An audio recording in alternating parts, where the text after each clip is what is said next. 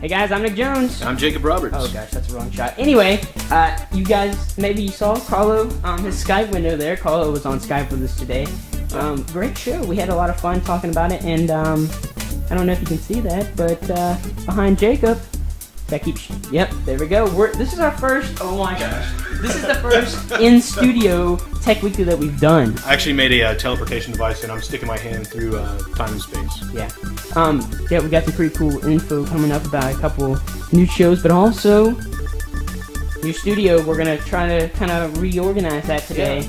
Yeah. We're gonna be moving down below. Yeah, down below. Anyway, guys, we talked about some cool things. We talked about some interesting ways to cut the cable in this week's episode. Also, we talked about NFC. Maybe what's so good about NFC, and then maybe why we don't like it. Maybe. And then finally, we talked about what else we talked about. We talked about some cable companies trying to make an iPad app, as well as Jacob's got some cool bookmarks about some. And we also talked about, well, not really talked about, but why is this camera so stinking small, and what is it for? Yeah. All this week on Tech Weekly. Tech Weekly is up next, and if you're watching this in reruns, don't try to chat because we're not going to talk to you. Alright, guys.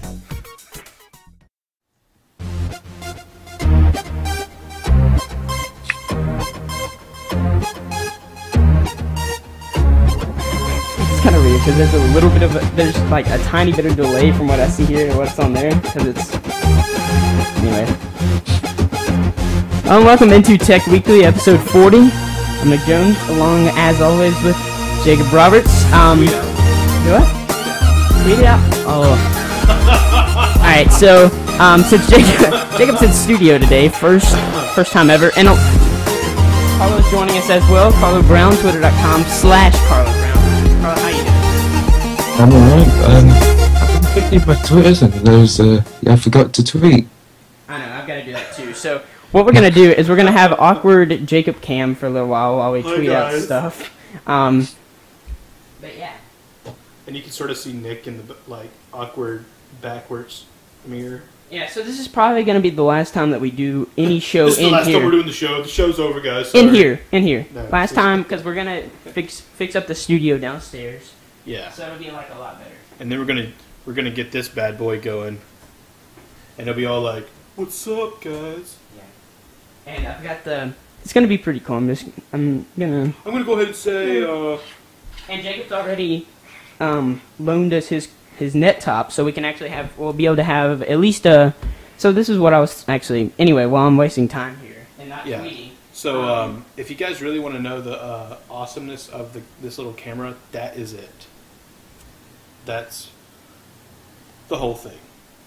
So it's basically just a CMOS sensor and like a little circuit board to do what you do, the doobly do, and then you just like get the threads going here, maybe get it going. There it goes, and boom, Bob's your uncle. Yeah, I realized that I looked that up one day because there's some people that I watch that say that a lot, and that's actually an English phrase. Did you know that? Yeah, a lot of people in English say that. Your aunt.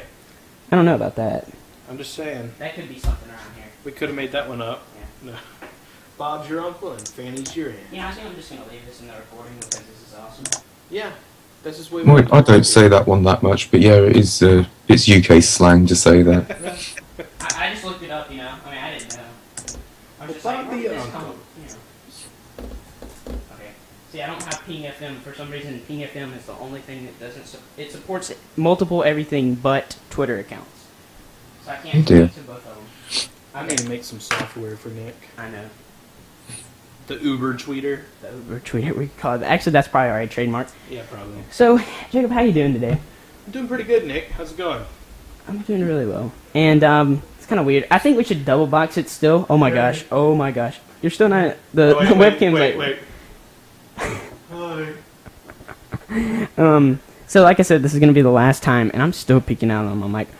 This is gonna be the last time that Jacob joins us in this room. Hopefully, if we can get, I'm hoping to get most of the stuff moved today, and I don't know. Gadget Gears may be in. Possibly maybe some Ethernet cable ran.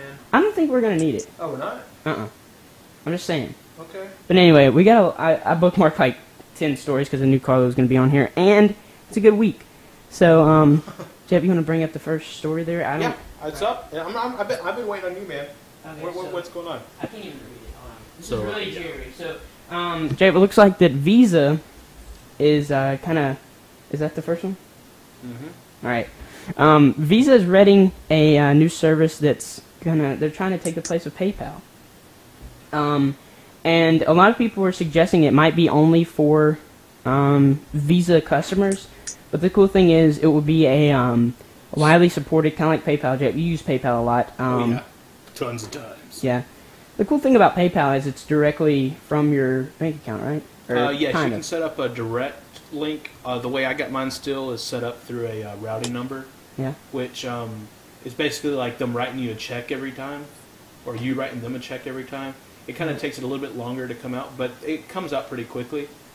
But if you want to get verified and get all the benefits, I think more of the interesting thing about PayPal is it's actually widely supported through pretty much any website, or a lot of Amazon. Everybody takes it, I guess, as an alternate payment method rather than using Visa. Plus it's a lot better than doing like a wire transfer or something like with whoever, because you got someone to back you up. Yeah. You got like stuff going on. You can be like, "What's up?" So does it say anything about doing donations? I don't think that's what they're talking about, really. Because one of the interesting talking about becoming like another version of PayPal. So individual payments, where you don't have to do things or use a card or have a bank account. Really, it's virtual money basically. Do you guys have PayPal or something like that in the UK? I guess. I can. In the UK, I can use PayPal if I want to. I can open an account and stuff, but I haven't personally because I haven't got a use for it. But yeah, I do believe it's pretty much a worldwide thing. Anyone can do it. Oh yeah, that's cool. I guess you're right, because it's more of, well, I guess some websites actually, you can only sign up for them if you're in the US, like Netflix or something. But that's a service, I guess. But, yeah, we don't have any Netflix in the UK. Yeah. Don't have Hulu or any of that stuff either. Yeah, We've got similar things, but they suck.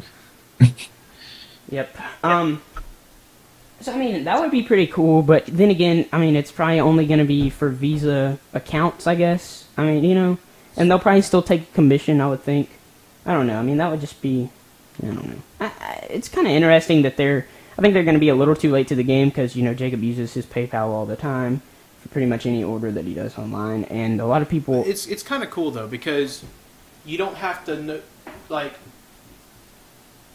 the way you would have to do a storefront on your website, okay? You'd either have to set up with something in your bank. You have to get a business account on your bank. And you would have to write a back end for it, too. Yeah, and you'd have to do all that. You'd have to pay whatever per whatever transaction with Visa or whoever you would do.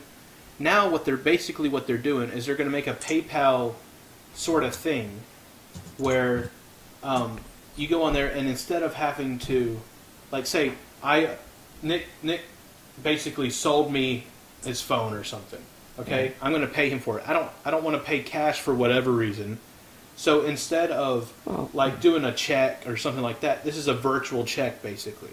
It goes directly to, and he doesn't have to deposit the check. It goes directly to his bank account or his Visa account, wherever the Visa card is established at. So it's pretty cool. I mean, I'd like to see it, I guess PayPal essentially does this, but I'd like to see it maybe not Visa exclusive. Yeah. But that's still pretty cool because, a lot of people don't want to pay with with cash because you can't track it. So I would never be able to get my refund, and I would think that Visa would back this on the back end, say, I'm going to guarantee you to have this much money or whatever. That's the thing with PayPal. Is if you get verified, and that's the whole thing you got to do. You can go sign up with a PayPal account right now, and you can go buy stuff via a little routing number with your bank or something. But when you go in there to, if you want to send money directly to someone else's bank account, basically, you'd have to go in there and, get verified, and then it could, basically, they say you are who you are, and you own that bank account, and you're just going to find someone's check somewhere and are buying stuff with their money. And then it'll actually, when you say, I want to send you, you know, $20 or something, it'll take it out of my bank account and put it into his if they're both, you know, verified. So. That's pretty cool. I mean, it's going to be interesting. Like I said, I can see it not... I think it's one of those things where it would be cool for somebody who has a Visa account. And if it's Visa exclusive, I mean, you know, you could take advantage of that. And I guess most people have a Visa card in the U.S. anyway. That's pretty cool. Well, I have Visa here. Okay. Yeah. So, I mean, Visa... And I guess Visa is one of the largest credit cards. Yeah, pretty much Visa and MasterCard are pretty much... I guess the largest ones. Well, and then American Express is sort of there, but they always have so much high fees on, like... Discovery. If you're wanting to, like... use an American Express card in like a store or something. Oh, they transaction fees, yeah. Yeah, they got to pay so much more for American Express. In a lot of places you see them, they don't even take American Express. Yeah, they won't even take it. So Visa is pretty much almost accepted everywhere. Yeah, which is anywhere they accept credit cards. So. Yeah, pretty much. That's cool. So. And I can see this. I think PayPal is really acceptable for more online payments. I mean, you could do it. You could just be like, hey, I'm going to pay you for this, and I could go to my smartphone or whatever. And I mean, you can set it up on PayPal right now because you can actually set up, you know, an item or whatever payment, and then send the link to your friend and say click this, and then he can do his own PayPal wherever he wants to do it. So, but it's cool to see other people jumping on board with that. Yeah, pretty cool. So let me see, what's our next story? So Joe, it was almost a week ago. I guess it was a week ago yesterday that at least us in the U.S. woke up to the news that Japan had what was it, like the 7th largest earthquake in recorded history. I think it was like the largest since like 100 years or something. And one of the things that they're still struggling with is nuclear power, because Japan is one of the largest per unit of energy or unit of electricity created. They're like one of the highest that use nuclear power. So like some huge number, like percentage of their power comes from nuclear consumption. It's like 70-something% I read. Like here in the U.S., it's about, I think it's a little under or right around 10%. So, and I think we only have like, there's only 470-something nuclear power plants in the world, and like 30 of those are in Japan. And if you think about how large Japan is, that's a pretty big number. So, Jet, right now they're still struggling with a nuclear crisis. One of the things that they're struggling with is is it the reactors to cool off, I guess? Yeah, the way it explained, I saw in a video, explained basically all 3 of their safety systems has failed. The first one was, of course, the pumps, and then the next one failed, and then the next one failed, and then basically right now the rods that, you know, whatever material they're using, plutonium or uranium. I think it's uranium. Uranium rods. They're exposed now, and when you expose them to air, it's like a metal. They're basically uranium is a metal. It just irradiates so much, you know, ions and stuff that it just destroys stuff and just it oxidizes instantly and makes tons of heat.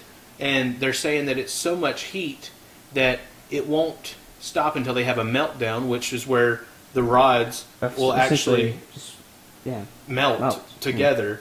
And then it just makes craziness, and then it basically just dumps through the earth into the core. So this is really the only problem that a lot of people see with nuclear power. Yeah, because if your systems fail, you will have a meltdown unless you can cool down the coils. But that's the way. They don't cool down until they're spent. That's just the way they work. And it takes like a while. The half-life of uranium, I don't know how long it is, but really long. It takes a long time. And once the coils are used up and they no longer are going to radiate stuff, then they go and put them in a little landfill somewhere, bury them in the ground in a mine or something, and that's where they sit for the rest of their life. Yeah, but these are like, they still got plenty of juice left in them and they're ready to go. And so that's the problem they're running with, is just all this, they're worried about the meltdown. And this happened, where was it in like the 70s or the late 80s, or the early 80s, late 70s, Chernobyl or something maybe? Yeah, Chernobyl. Yeah. And they had a meltdown. Yeah. And that was we literally saw. I think for my dad's a electrical engineer, so he deals with a lot of the. He doesn't deal with the nuclear power, but he deals with like the equipment that turns it into power or whatever. And really, for 30 years in the U.S., there were, after Chernobyl, which was like until like 5 years ago, they hadn't even started building nuclear power plants. So everything that we have in the U.S. is at least dated from 30 years ago. Yeah. A lot of times 40. And honestly, I'm pretty pro nuclear power because, like, well, it's cleaner in the sense of you There's- don't there's have hardly no stuff being emissions. emitted into the atmosphere, but when something happens, it's Yeah. detrimental. You know, it's I like mean, yeah. you abandon that whole area and never come back again. Like guess. Chernobyl, I saw a documentary. Nobody goes there anymore. Technically, you really can't go there. I think they'll might allow you in there but under your own free will type. Like if you go in there, they're not responsible if you die. Yeah. And they brought these guys went in there and did Geiger counters, and they were just going around seeing how radioactive everything was. And the trees, like saplings and trees that have grown, have radiation in them. Everything has radiation in it now there because it's been soaked up through the radioactive isotopes have been soaked up through the tree, and you can go down in like these mine shafts and like everything's like glowing with different radiation and stuff, and it's Yeah, I mean, it's pretty serious, and, you know, I guess this is something that, you know, probably everybody, like, for a while, I think for the last, like, 5 or 10 years, everybody's been pro-nuclear power. I mean, granted, you have to realize that there's gonna, if you mess up, you're essentially screwed. I mean, there's not anything else, so essentially you have to have zero tolerance. It's a little different with coal, because coal, you gotta weigh your give and takes there, whatever. Coal, while it's running, is dumping CO2 into the atmosphere. So many pounds per kilowatt. I think it's something like 3,000 pounds per kilowatt produced, or something like that, of CO2, Right. which is a pretty good amount. I think the average human only does like maybe 50 or 100, not even that much, of pounds of CO2 breathed out of their mouth every day. So you're talking. I mean, there's millions and millions of kilowatts produced out of a coal plant. Right. But if a coal plant goes, it doesn't go critical. I mean, coal plant. The worst thing that would really happen is the boiler explode or something, and of course, people will probably die from it if they're around it. But you're just talking about burning coal. It's a fire. Yeah. The place would burn down. Okay, well. You don't have fallout. You don't have Nothing's growing green. I mean, you might lose. I mean, I know it sounds kind of mean, but you might lose some people. But that's it. And essentially, I mean, you're talking about, I think one of the stats I was seeing on Fox News is like a 50-mile radius in Japan is, I mean, they've had to evacuate it, and essentially they may not be able to return if this doesn't happen. Yeah, because if it does go nuclear and melt and have a meltdown, you can't stop that stuff from getting it just out. goes. It's just gone. It just keeps going. It's a chain reaction. So. And I mean, one last thing, because I know we've talked about this for a good while. Let's see. It's one of those things where it's a gradual leak, and essentially when they all melt down, that just means that it's all been leaked, and it's not going to be like one of those things where once nothing leaks until all of it melts out, if that makes sense. It's kind of like a candle, so, as the rod melts, there's things going into the atmosphere, so right now, gradually, if they don't stop it, there's still nuclear material leaking out, but it's in low quantities, but they still have to evacuate it because, even a low quantity of uranium leaking out into the atmosphere could be deadly. So, I mean, that's really the main concern now. I mean, other than, there's like 200, there's like a ton of people that are left homeless because of this, but like the main concern for widespread safety is this right now, and I know the U.S. is actually sending a bunch of chemical engineers to go help this because they're essentially on last step right now, last resort. So hopefully this will be resolved. It's going to be interesting how they get that done, and hopefully they don't have a meltdown. Yeah. So our next story is, Carl, we just talked about Netflix and how you can't get it. Kind of interesting here. We saw this earlier that Hulu was doing like an original series, right? I think they've done this before. They've talked about it. Yeah, they had the the eye, whatever it is, eye on the something or another. I don't know. I mean, I don't freak. It was some kind of reality show. Yeah. Yeah. And there's a couple things like I know MSNBC or somebody, they actually do a it's like a sitcom or almost. It's, what is it called? Fringe or something. It's has that something Day, Felicia Day or something in it. I guess yes, Fringe. I don't know, something like that. But it's an online series and it's been pretty popular. And you know they give it. It's free. And essentially all you would have to have is Netflix's rating. That's what this is about. Oh, I see what you're saying. Yeah. So I mean, webisodes. Yeah, it's like what we do, except there's ads, and that's how they make their revenue. Oh yeah. Carl, I mean, this is pretty cool for people like us who spend more time on our computer than we do. Kind of sucks for people like you that don't have Netflix. Well, I mean, you know, I can see. Don't you guys have like Love Box or what's it called? Like Love Movie something. Yeah, they have this service called Love Film. Love Film, yeah. I think you have to subscribe to that. I don't know much about it because I don't really look into that. I'm not much of a film guy. Yeah. I don't really watch cable TV either, so something like this for me it'd be cool, but I don't know if I'd use it much even if I had it anyway. Yeah, because I spend most of my time watching podcasts and stuff. I don't really watch TV or anything like that. So I'm kind of in the situation of you. All I really watch on cable is sports, and that's one of the things that's been like, in a sense, it's a monopoly in the U.S. because you can't. The only way that you can get sports on the internet is through a website, and it's kind of like this. Like, I can get it, but you're not gonna. Essentially, it would be harder to get it, and it's probably you may go through illegal ways of getting it. I guess you could say.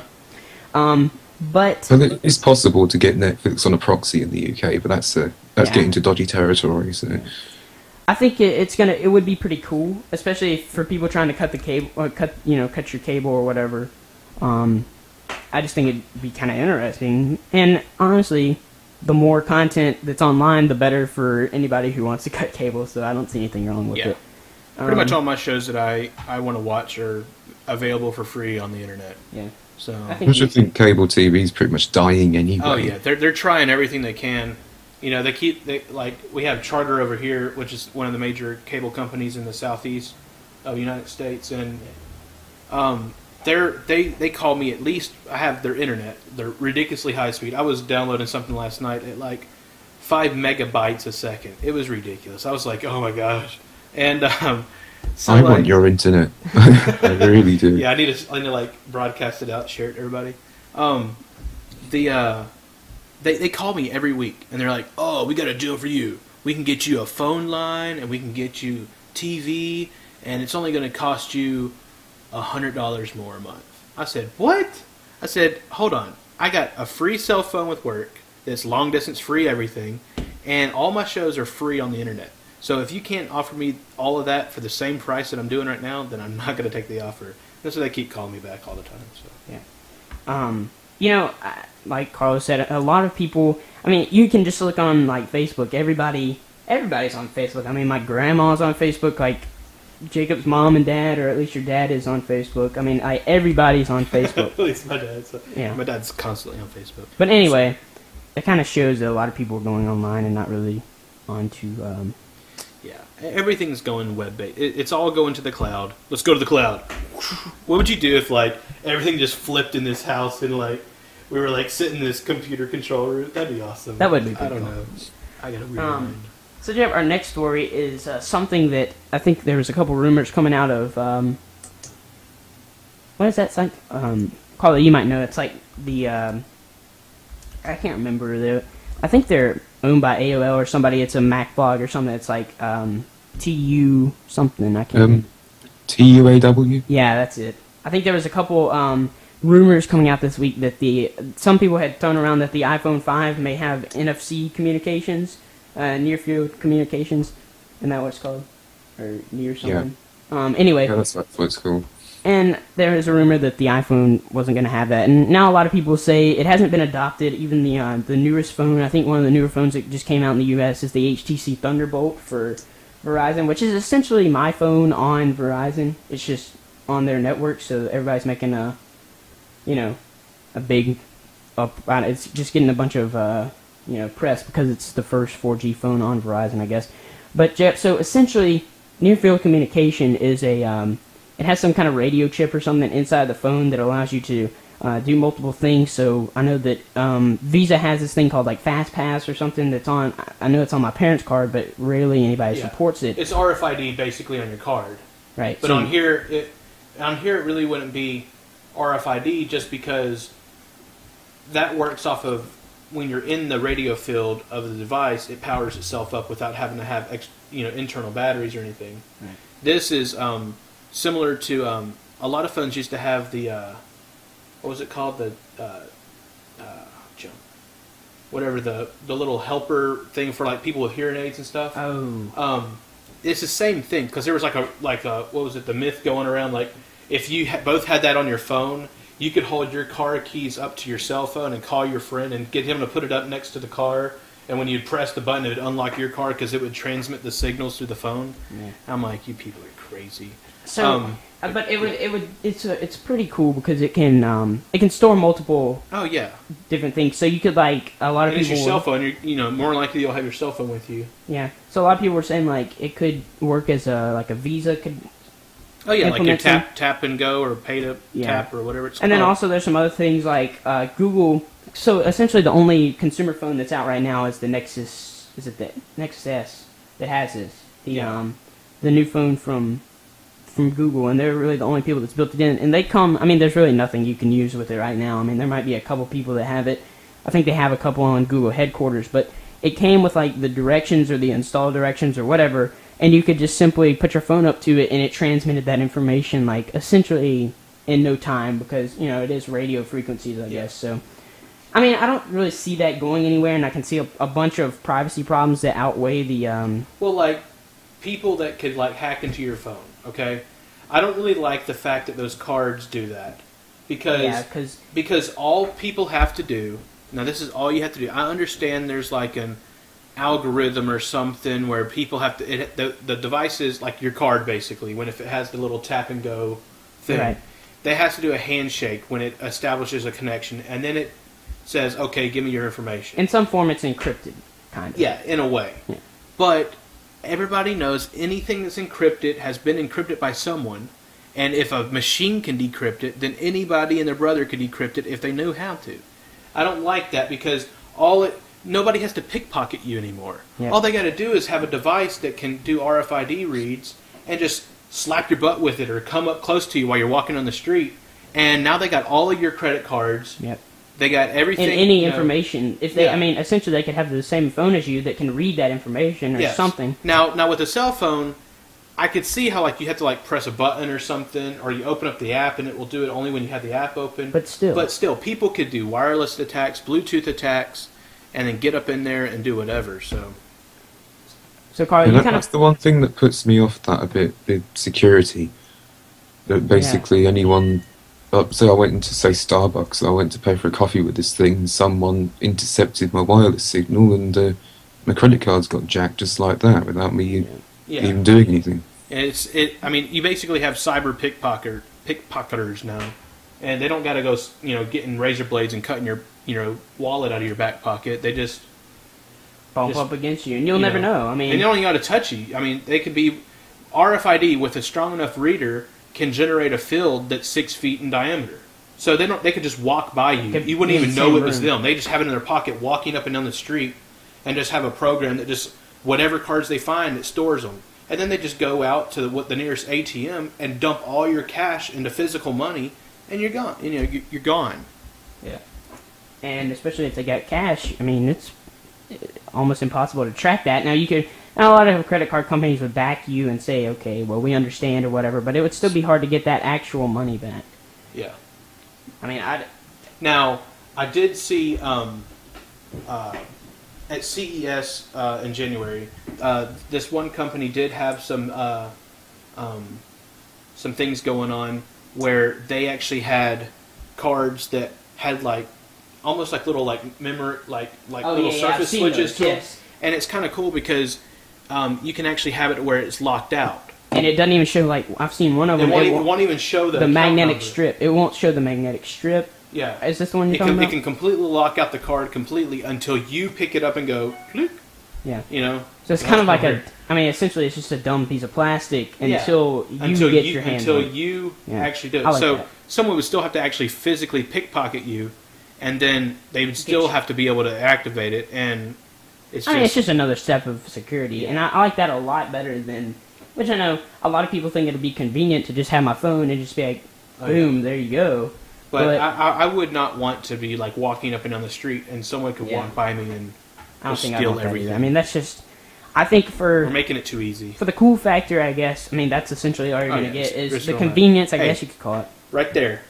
That's where, I mean, I know we don't need to go down there, but that's where it needs to be. Because no one can come up there and just be like, I'm going to steal your, I mean, they could steal your fingerprints. But anybody could steal your fingerprints.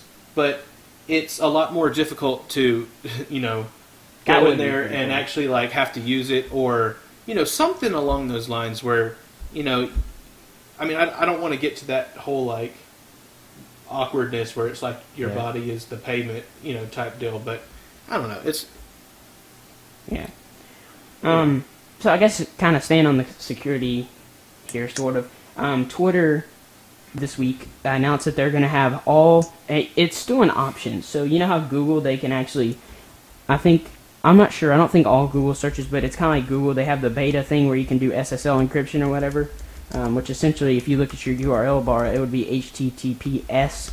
I know a lot of banks in the US, I'm sure in the UK do as well, use that web standard to encrypt your data, which once again, if it's encrypted, it can be decrypted.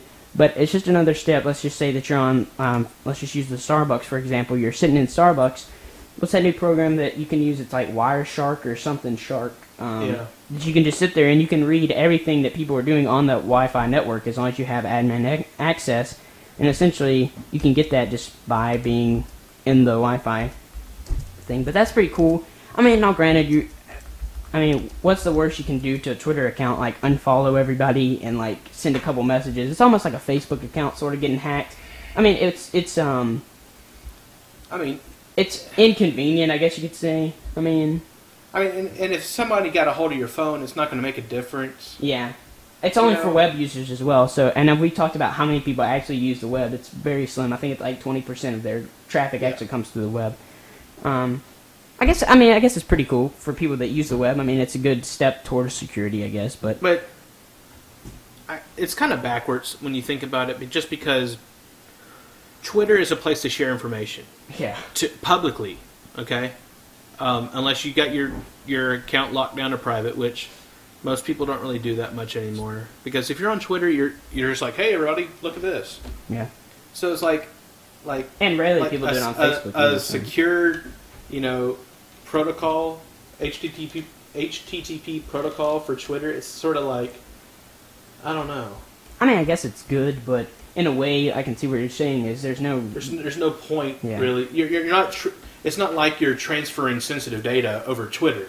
Which I kind of think that's the same way with Google searches. I guess that's more classified that you may not want some people to see that, but then again, But anyway, it's it's better than not having it at all. Yeah, I guess you're right.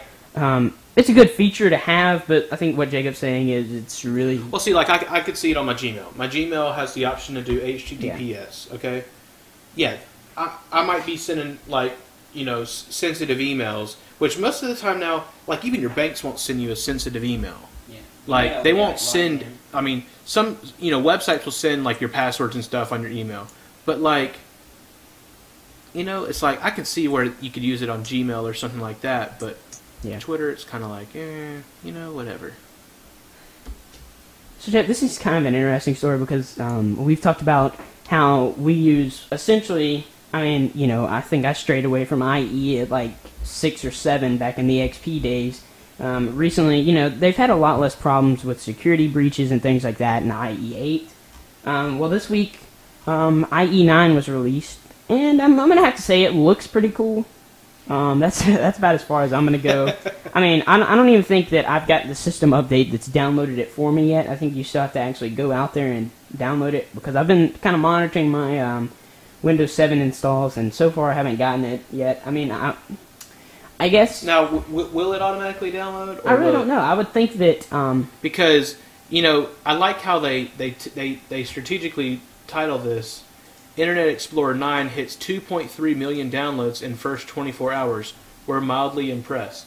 Now, I could see Microsoft, you know, oh, let's just push an update to everybody's computer via Windows Update. But I mean, oh look, we got 2.3 million but there's downloads. A ton more. Huh? There's a ton. I would expect that number to be greatly higher. Well, maybe they only pushed it to 2.3 million. You know. Yeah. Let's just make a break. Let's break a record just for fun. Because everybody and their brother has. If you have Windows, you have Internet Explorer. Because it's integrated into Windows Explorer. All your system updates go through Internet Explorer. Yes. That's why it's vital to keep Internet Explorer updated, even if you're not using it. Yeah. Sadly, our widget for Windows 7 and Vista uses Internet Explorer. Just because that's the way they have that set up. Yeah. So, you know, I mean, yeah, okay, 2.3 million, yay! But is it actual... Someone went on the website and downloaded it, or is it somebody just pushed it, or they threw it in an update, or, you know? Yeah. So, Carl, I know you're usually a Firefox user. I mean, does this impress you at all? I mean, or are you just kind of... I'm not... I don't like Internet Explorer at all, to be honest. I'm a bit biased when it comes to Internet Explorer. Yeah, I know. And I'll probably download it just for the sake of being up-to-date on Windows, but I like Firefox a lot, and I'm not going to use anything else. Yeah, I've been using at least on Windows. I've still had some issues on Linux Mint getting it installed. I've got it, but it's like not exactly the release or whatever. So I think there's a PPA for Linux. I've got a PPA set up for something. It's kind of weird. It's like some testing. It's like their beta, but then it upgraded or something. But it's their beta channel on the Mac. I simply just downloaded it and installed it. Yeah. I think you do the same on Windows. On Linux, you got to add the PPA, and it's their beta channel, and I think that's like the permanent beta channel. I think when the stable one comes out, you have to switch it or something. Okay. Yeah, and also let's not forget that Firefox 3 got 8 million downloads in one day back in 2008. Yeah. Okay, it was in the Guinness Book of World Records for that. So yeah, 2.3 million in a day. Okay, yeah, way to go. But it still blew everybody else out of the water, and that you have to go download. You're not going to accidentally download Firefox. So yeah, you know, it's just. And I would guess that Firefox has a ton more than 8 million users now. Oh yeah, a ton more. The Firefox 4 to me is pretty damn good. Yeah, I switched over to my work computer onto it. I got my not both of my netbooks. My work netbook. I got my desktop at the house now on it. I like it because it's got the sync, and you can go in there, and I got it on my cell phone now. The only thing I have problems with on Android is the startup time. But if you have it running, like you said, if they could just start up when your phone turns on, and then just keeps running in the background. And it's kind of weird because sometimes it'll. Yeah, sometimes it'll do it, sometimes it won't. Yeah, I guess. You need to report it as an issue because. I did it on mine, and Firefox is pretty good about. They will fix some issues if they get at least like 20 or 50 people or something like that reporting that issue. They'll look into it. Right. I mean, one person's like, I don't like this. All the layout sucks. They might look at it, but not really. Yeah. So, staying with the cutting the cable thing, I think this is something that Time Warner kind of did. Kind of be like, hey, we have an iPad app now. Well, are we allowed to have, or not allowed, but I don't even think you can have Time Warner down here. They're not very big in the Southeast, right? I don't think they are. They're more like Northeast and like... well, they got some, they have Time Warner in some of the rural areas. Okay. But it's a lot of times it's under a different name. Like a subsidiary name, whatever it's called. Yeah. Yeah. It's kind of cool, I guess. So Time Warner released a cable application. Carlo, I've noticed that Ron's been using it a bit. I think Steve from the Tech Buzz, he's trying it out. I know Steve used it, and it didn't work for him on the first day or something. I had server overload, and he couldn't access any of his channels. So that's what this Engadget article is talking about, is the app's been crashing, their servers haven't been updating correctly. I mean, I think this is, like we talked about, cable is essentially dying in front of our eyes. I think it's going to be I think we're going to see the print industry maybe die long before cable will. Amazon's already about to push out their free Kindle. And, I mean, I know you're always going to have those people that are just like, no, I want paperback. I mean, Yeah. you know, and you always have those people that say, no, I want to watch my rabbit ears. Yeah. You know, if they never switched over to digital TV over in the United States, then, because we have no more analog TV at all, you would still have people like with the little, you know, antennas like, oh, come on, let me see this channel in static. Yeah. Now it's like you either get it or you get like artifacts. Yeah. Or And nothing. if Time Warner was going to do this, I think it might be kind of interesting if they had like an app for like Roku or something, and you didn't have to. I could see them maybe doing like a $20 or $30 a month, maybe like half the price of cable, and say you can watch most of our channels or something. I would like to see a direct subscription to just their internet service, like cable over internet service. I think that would be more interesting than like actually, but they wouldn't gain any money. You know, I don't think we'll ever see that. But this is essentially just if you have Time Warner cable, you have to sign in with their web account or whatever. And you also have to understand that these are the cable companies that are doing this. Yeah. A lot of the actual channels, stations like Discovery Channel and stuff, don't want this to happen. They're losing money for contracts with the different cable companies because now people that normally would not be able to watch their station or would have to pay to watch their station now can watch any of the shows instantly when they're broadcast live. Or they can see it in a different form. So granted, they may get, you see what I mean? Yeah, well, like, they're still paying for the service, so I guess that's... Like, in this article, it actually says that Dish Network, or not Dish Network, Discovery Channel does not like Dish Network's Sling-powered app. So, like, if you guys ever heard of that, well, Dish Network, of course, is a place over here that does satellite. And yeah, so we have them, and I think it would be pretty cool to have a Sling player. We've talked about that. Yes, we talked about it, and it's like $300 and something. You're basically getting like a little Linux box for your receiver. It's like a little Linux DVR, and it hooks up via they got like gigabit Ethernet or something on it now, and it also has wireless in, and you basically just it's like an HDMI pass through or something. Yeah, that goes through it, kind of like the Google TV. It's like Google TV, but it's like their own like little thing going on. Yeah, and what the cool thing about it is that you have to get this thing, but if you get it, you can actually get like Google TV is synced up with it and can control it via Wi-Fi and stuff. And you can watch it on 3G now, which is pretty cool. Yeah, but they offer a free service with the player, which is like Slingbox. It basically has a Slingbox built in. If you guys are familiar with the Slingbox, you plug your video inputs into it. Yeah, and it broadcasts it over the internet via like IPTV or whatever, and then you just open up an app. And you can control it with a remote control. Yeah, they've got an Android app now. They've got iPad specific. They've got iPhone. They've got everything essentially. You can watch via your web browser. So if you're, let's just say that Jacob came over here and we didn't have cable or something, but he had cable at his house, he could access it through his account and we could watch it. And the cool thing about Slingbox is you can do this with like anything. You could whatever you can input into it, it's free after you pay for the device, which is.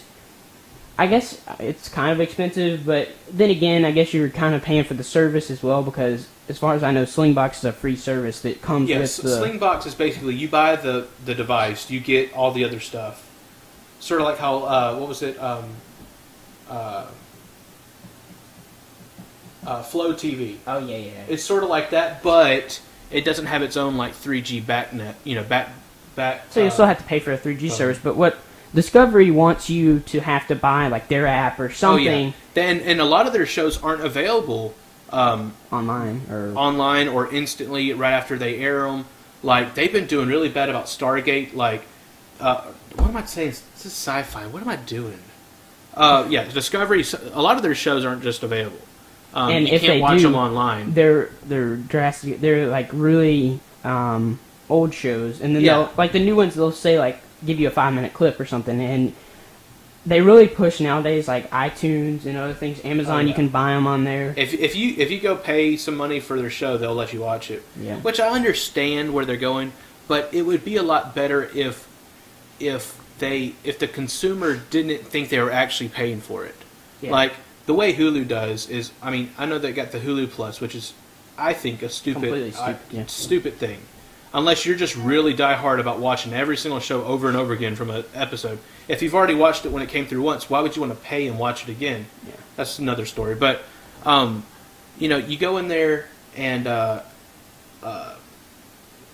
lose, you know, all train of thought that you were going in whatever direction. But like, I don't know.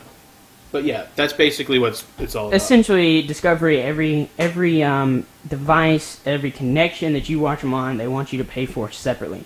So if I'm only paying for one Dish Network stream and I'm watching it on my computer, I'm watching it on my desktop, my laptop, my 3G, my iPad, you know, my Evo or my Inspire 4G, they don't want that to happen. Yeah. And, you know, I mean, I don't think I would be comfortable watching Slingbox on my, you know, 2 gig or 4 gig package since AT&T doesn't have unlimited. I mean, essentially, Sprint is the only unlimited carrier in the U.S. anymore. So, I mean, you got your bandwidth caps. And you know, Carlo, I think you have a bandwidth cap on your DSL, right? Yeah, I believe once well, the way it is with me on my current plan, they say it's unlimited, but as soon as I reach about 80 gigs, I'll get an email saying that you're basically using a lot and you need to calm down. Yeah. And I can keep going if I want, but if I go out over 100, they'll basically reduce me to dial-up speed, or they'll just completely cut me off. Yeah, that's pretty much how Charter is over here, unless you threaten to cancel your thing, because they're all about the dollar more than, you know, whatever. So they I guess they figured, like you're saying, you know, cable's dying, and you know they want to be able to get money however they can. So I think really Charter doesn't. I don't think they would even break even if they didn't have their cable connection. Yeah, if they didn't have internet, they couldn't survive right now, because they try to bring on the phone thing, and that sort of works. But you know. So is Charter, one other thing before we move on? But is Charter? I know some people like cable companies. They'll do IP telephone. I mean, essentially it's IP, but you don't really. Yes. Oh, okay. So AT&T, it doesn't go back to any kind of AT&T or anything backbone. Okay. It goes so essentially you might as well. In reality, it all goes down to the same backbone. It's just they like to try to keep it separate. Everybody thinking that it's separate. Like, it's all fiber optic. It all goes down to a central location somewhere that's fiber optic. You don't have 15,000 different fiber optic things going everywhere. It typically comes down, cause, I mean, you can run the whole United States of America's phone calls all at once on one strand of fiber optic. I mean, it's very high data throughput on fiber optic. So, you know, yeah, I mean, they have IPTV basically, so, or IP phone, voice over IP, and it works sometimes. But my sister can call me sometimes, you know, but she'll be like, I'm like, what in the world's going on? Oh, sorry, we're browsing the web while we're talking on the phone. You're getting back to what you used to have with dial-up or whatever. You know, you can be on the phone, and anyway, I mean, you know. I'm downloading Hulu. Yeah. This is kind of a funny story because, you know, I'm guessing Ubisoft they're a pretty major game. I think. Do you know any popular games they've done, Carlo? I know that they've done a couple. But I know they've done Assassin's Creed. Yeah, I know. That's what I was thinking of too.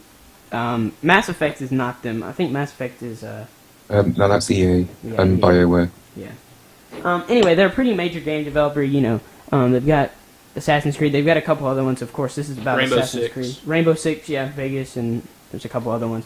But essentially, they've been kind of found guilty of pirating the. Now, granted, this is still questionable, but it's kind of shady of how they acquired these songs, because most of the time, if you get a video game or something, those songs are in-house produced or specially produced, or they have written consent to use them in the video game, they pay an artist to use it or whatever. And most of the time in a game like this, it's going to be sound effects and stuff, so they're going to, you know what I mean? I mean, it's not going to be actual songs. I mean, a couple of them will be, but they're usually in-house produced. They'll have somebody come in and record these.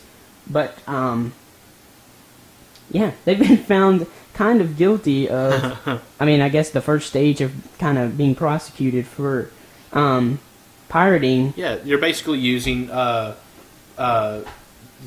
guy's soundtracks without acknowledgement. Just like, yeah, he's. Oh, this sounds like great. This would be great in our Assassin's Creed stuff. Let's just take it. We're not going to pay him. Yeah. He won't care. I mean, his songs will be in Assassin's Creed. But as soon as you go pirate a game from Ubisoft or something, they're going to be all over you. Oh, yeah. They're going to try to steal your money so that they can pay their lawsuit they're about to go through. Yeah. Oh, you just downloaded. Oh, we're getting you. Yeah. Like, little whatever. I mean, it's kind of funny. And it's Arsa 13 is how it was, who encoded it. So it's kind of funny that they just completely renamed it. And you got to think about that, too, because most, especially when you encode a file now, it's got, like, a bunch of information the tied ID3 to stuff. it. Yeah. I mean, you can embed a bunch of data in there, and I think it's funny that they didn't even try to strip that data out, and they probably didn't even know. Right.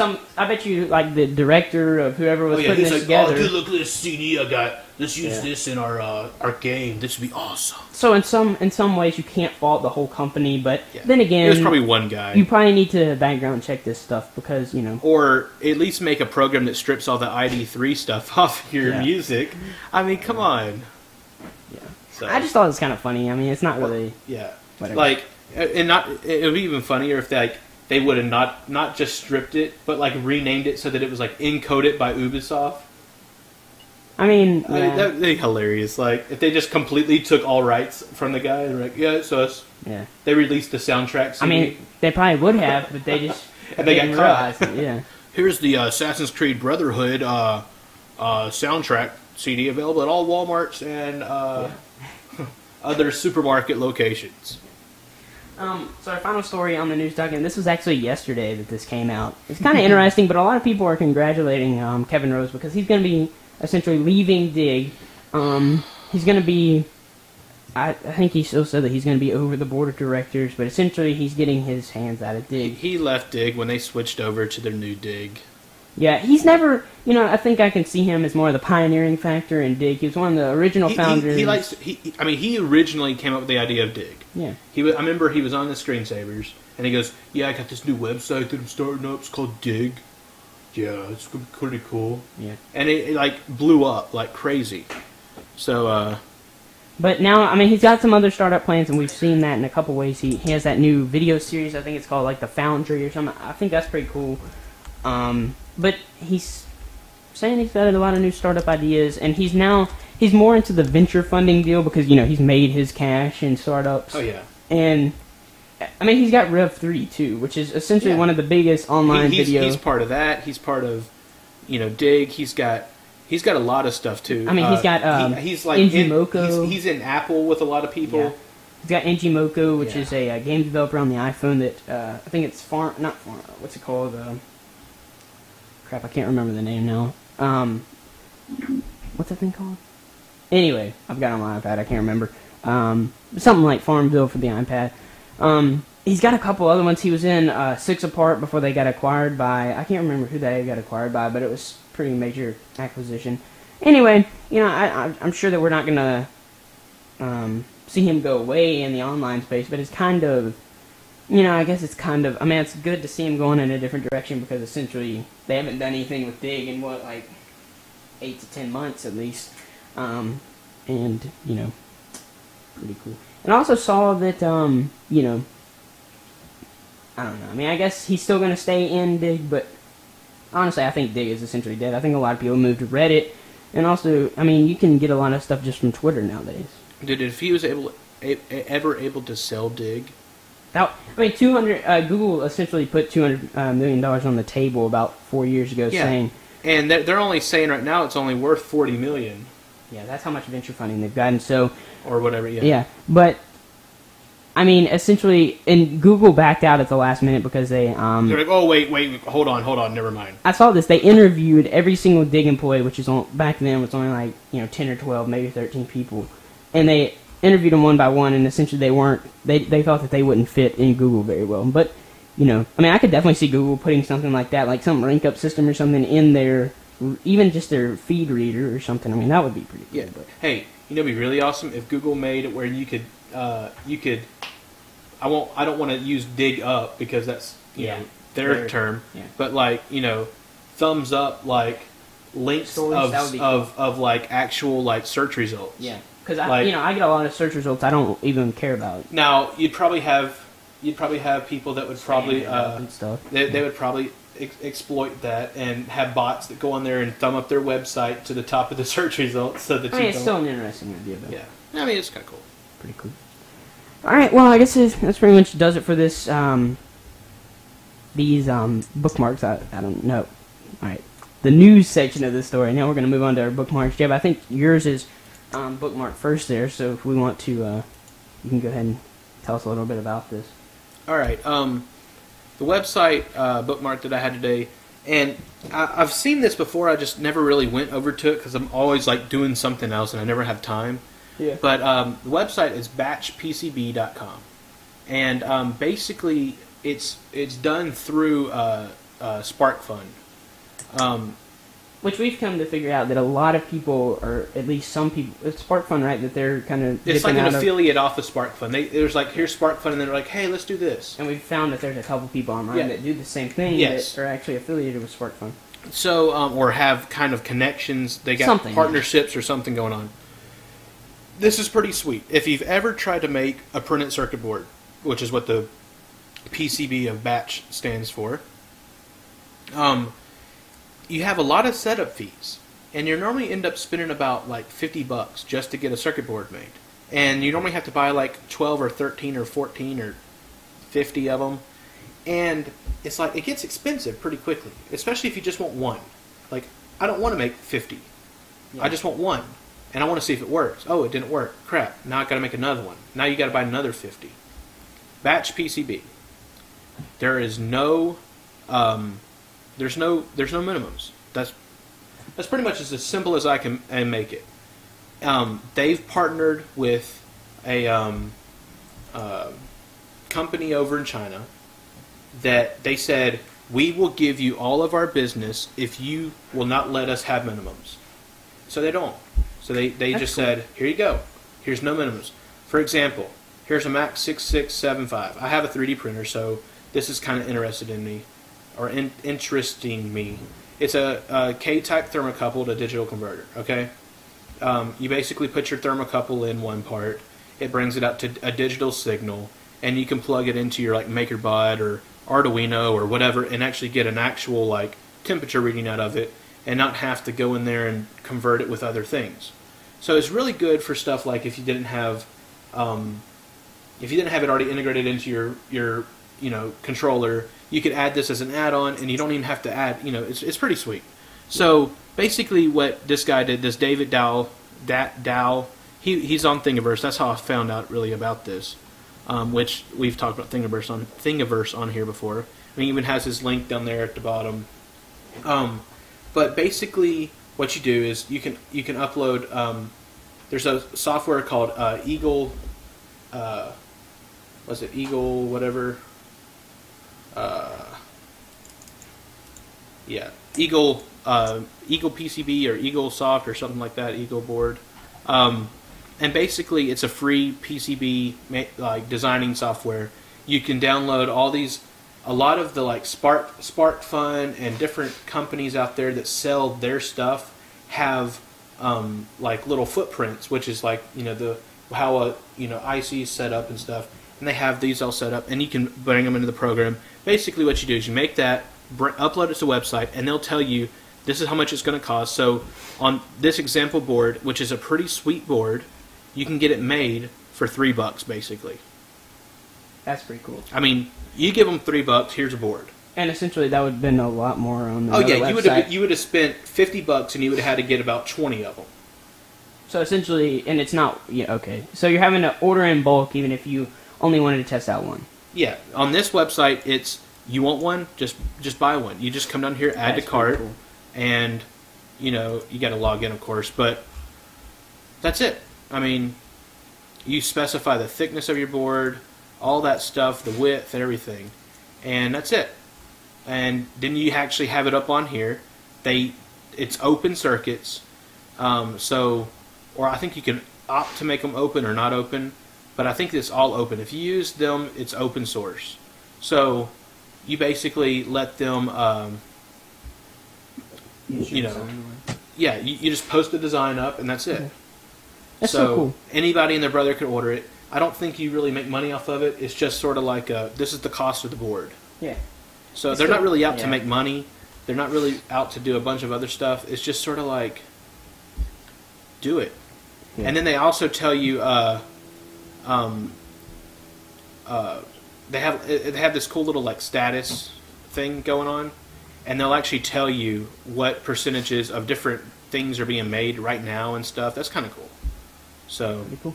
And I'm guessing you can still order in batch as well. So if you decide that it's batch PCB, so you can order like 50 of them if you want it, and you might get a discount or you might not. I don't know. That's pretty cool because especially some of the projects we talk about, a lot of people are only going to be making one. If they want to make some more, they would want to test it before and stuff like that. And you know, you don't want to have 50 of these circuit boards that are only useful for one thing or designed for one thing or whatever, laying around when you've got other things to do or whatever. So pretty cool. Yep.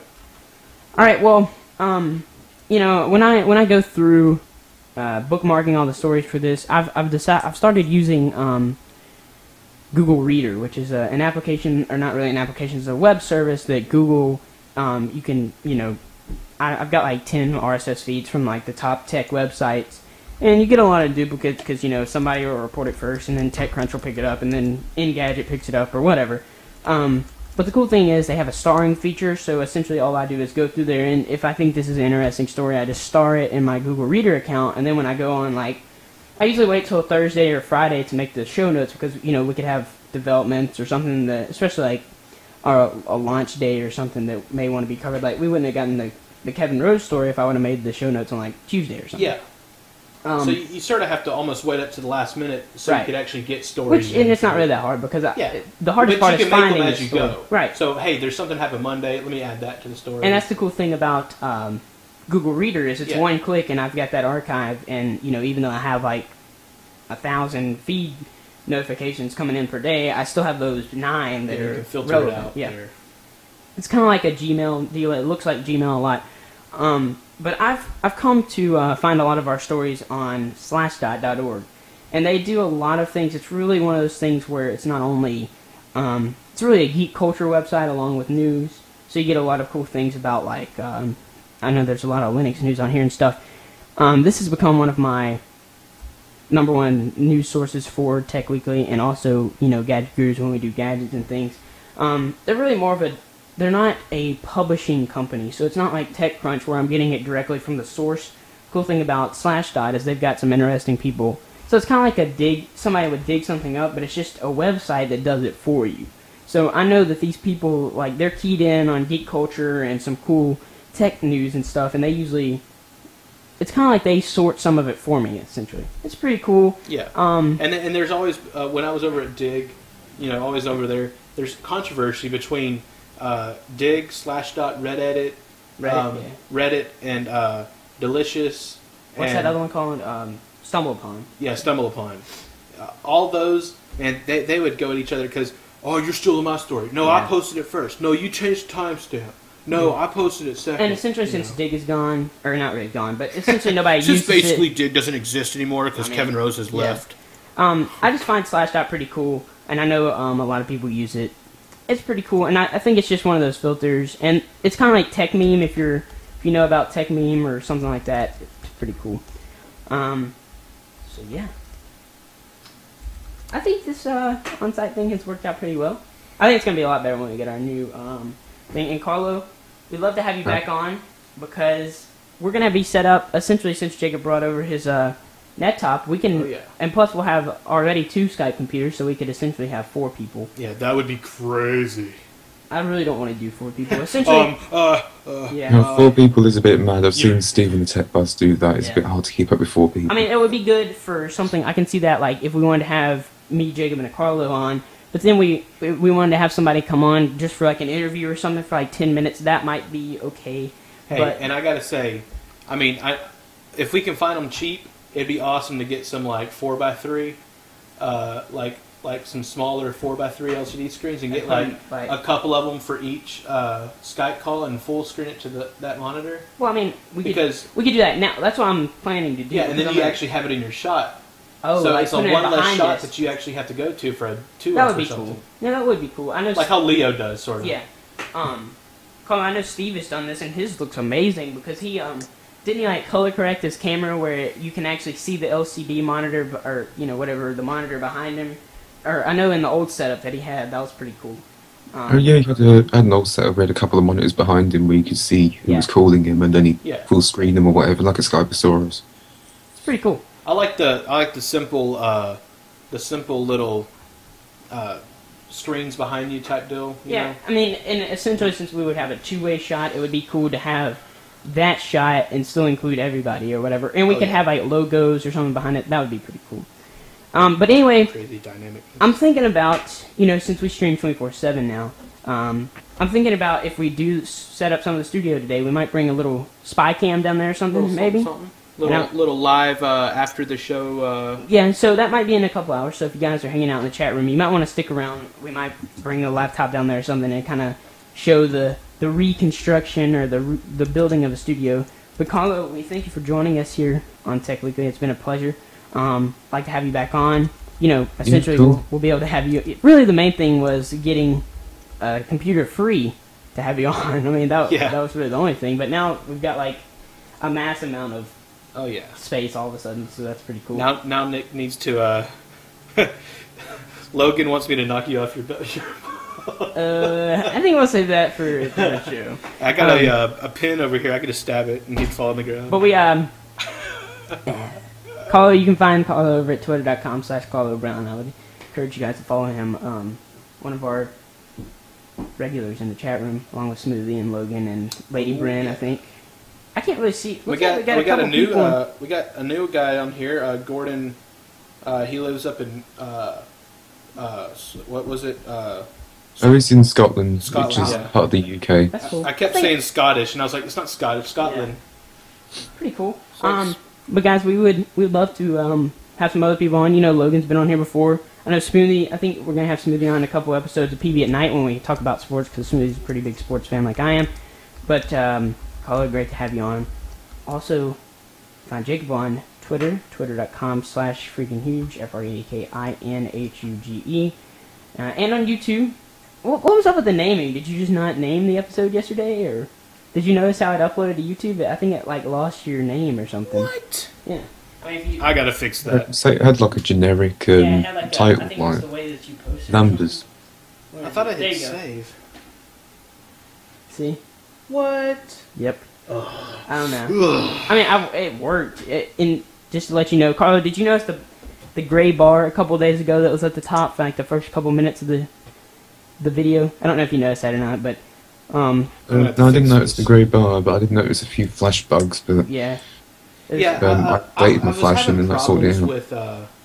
With the Microsoft Windows Movie Maker thing. Right. I've been using it to upload. It's pretty cool. I mean, it's limited, but it's cool for just drag, because you just dump all your files in there and it reorders them or whatever. But what sucks about it is that if it fails when it goes to post it or process the video, it completely loses everything and you got to type it all in again. So I stopped doing that, and now what I've been doing is actually naming it or something. Yeah, something I basically save it to my computer as a WMV. It was just the same thing it was doing. It was just doing it to a temporary folder, and then I take that and upload it via YouTube, and then I can go and type in everything and save it. And I don't have to. It's limited with that. They use the API or something. Yeah, and what I normally do is I open up Notepad and I just that's type what I in do. the title. I use Gedit, and I do that with all of our posts. So because we post on multiple websites and things, including ours. So you just copy paste, copy paste. And I'll just write it out once while the video's rendering or something, and then when it's done, I just copy and paste on YouTube and our website and things. So pretty cool. You can find me on Twitter, twitter.com/ThatNickJones. Like I said, we're going to be tearing down the... Well, actually, not really. It's not going to be like Steve's. We're actually going to be building a whole new studio, because essentially, we've got it pretty jerry-rigged right now. Wouldn't you say, Jacob? Because, we've got cables run all over the room, and essentially, it's going to be pretty cool. We're going to have a single shot, but if you watch the live cam, I don't know how far we're going to get today, because we got a couple things we're going to have to do. But anyway, it's going to be fun. It might be hopefully, if I can get the wide angle going on this thing, I can get this being integrated into the shot there.